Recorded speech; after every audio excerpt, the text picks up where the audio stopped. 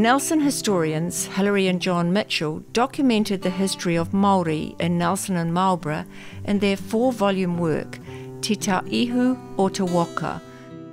John Mitchell explains the New Zealand Company's 1842 survey of 1,100 sections for settlers and investors also set aside 1/10 reserves for local Māori, which recognised Māori from as far away as Golden Bay and D'Urville Island, who used the Maitai and its estuary as a seasonal food source for kahawai, flounder, eels and seabirds.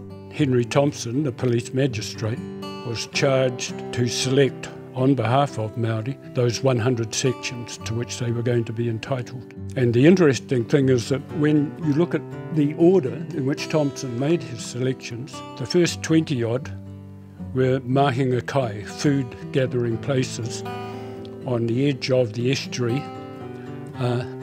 and up the sides of the Maitai River. And this map shows little red dots showing where those first 20-odd selections were. So the importance of the river and the haven to local Māori had been appreciated by Thompson, even though he had only been in town probably less than a fortnight.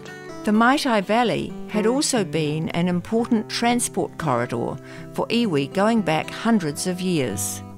They would come targeting the river itself and its resources, but yes, it was also a main route, of course, up and over the Maungatapu Saddle and some of the other routes through to the Upper Pelorus. And there's certainly plenty of recorded evidence by early explorers, Parkinson and Drake, I think it is, 1843, one of the early explorations of the valley, and they came across the remains of Māori whare on what they said was a now overgrown track to the Pelorus.